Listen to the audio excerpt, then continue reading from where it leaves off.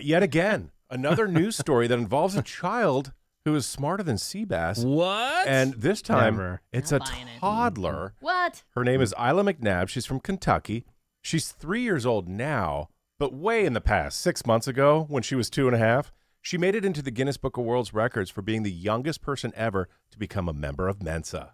At 2.5. Wow. Crushing it. So, look at that. Yeah, You, wow. Sebas. she started reading at the age of 2. She started spelling at 2. She scored in the 99th percentile for IQ in her age range. And in just general standardized IQ tests, she scored in the 98th percentile. Parents say that she's... Wait. In like an adult IQ test, she's 98%? Well, her parents say she's strong in every subject, especially math and reading. They say it's challenging to be around her sometimes because she thinks she's on par with the adults. Hey, she wrote a song for you, Sebas. I'm smarter than you. I'm smarter than you. A couple things, as I've always said. I don't know where this idea that I'm the smartest person in the world came from. Oh, I wonder. But second off, as I've always said, I appreciate that Mensa gets in the news when these stories come out, but it is a bit of a gimmick.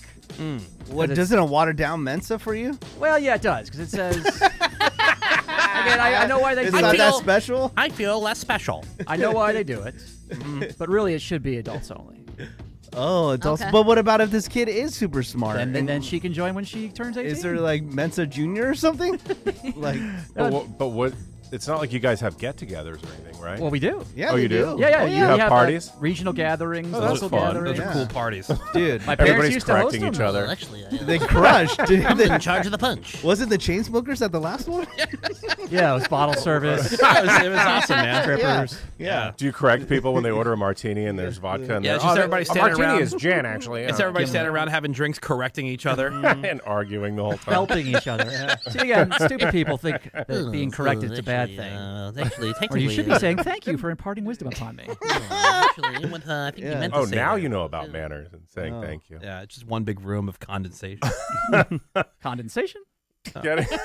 It's raining in there. Yeah, it's so sweaty. So moist. Condensation. Condescension. Condescension. What's the word I had the hardest time saying earlier? Oh, demonstrable. Demonstrable. Yeah. Yes, and Demonstrable. I'm the one to be mocked here. Yeah. Oh, my God. Actually, it's condensation. The famous house from your favorite movie, Woody, A Christmas Story, has been sold. Again? Kind of. It's, No, they've been looking They've for been a... trying to sell. yeah, it's basically been bought out, I guess you'd put it that way. There was a lot of drama around the sale because the group that managed it planned to sell it. At one point, a group of actors from the movie wanted to buy it together. But Yeah, because that guy, we had him on the show years ago. Yeah. When he first bought it.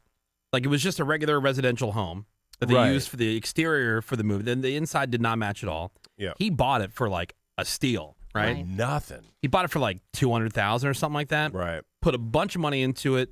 Kind of like they did with that Brady house, for HGTV. They turned the inside So the inside then also matched what you saw in the movie. and then made it a Tourist museum spot. So people can go there and tour the Christmas Story house. Then they bought the house across the street, made that a gift shop. Then they bought the Bumpus's house, which is right next door, Right. made that into something. And now it's a place where you can go. You can spend the night there. It's pretty cool. Yeah, it's open every day from 10 a.m. to 7 p.m. And they made, God, this guy made so much They made money a ton of money. off this whole thing. And so then, was it last year? Yeah, a group of Announced actors. that he was going to sell it. Right, and then that deal fell through. So what happened was Joshua Dickerson, who is the CEO of the Christmas Story House, is the one who basically has everything in his name now. The founder of the group running the house says that Joshua did all the work behind the scenes, so it's only fitting that he is now the new owner. So he has basically majority stake. Yeah, that's cool. So the company behind it will still be involved, but Josh has taken the equity stake in the house and is going to run that operation. Yeah, because they were So being they didn't necessarily sell it per se, but he's going to take over. they were being really picky about, because a ton of people obviously expressed interest in buying it, but they were going to be really picky about who they chose. And Yeah. it was a whole process. I even went on the website just to click and see what the application process. You had to submit like an essay. You had to give all this information. Yeah, it was crazy what they were asking. Character references. They must Character have changed references, yeah. their minds, because at first when they said we were thinking about selling it, people could do whatever the hell they wanted, make it a private residence if Right. they wanted. Oh, but I really? think it's worth almost $2 million now. Something. I mean, So God, it's a lot. what a return. I know. Pretty from that cool. one movie. Yeah. Well, that's the latest, Wood. All right, thank you very much, Greg Gorey.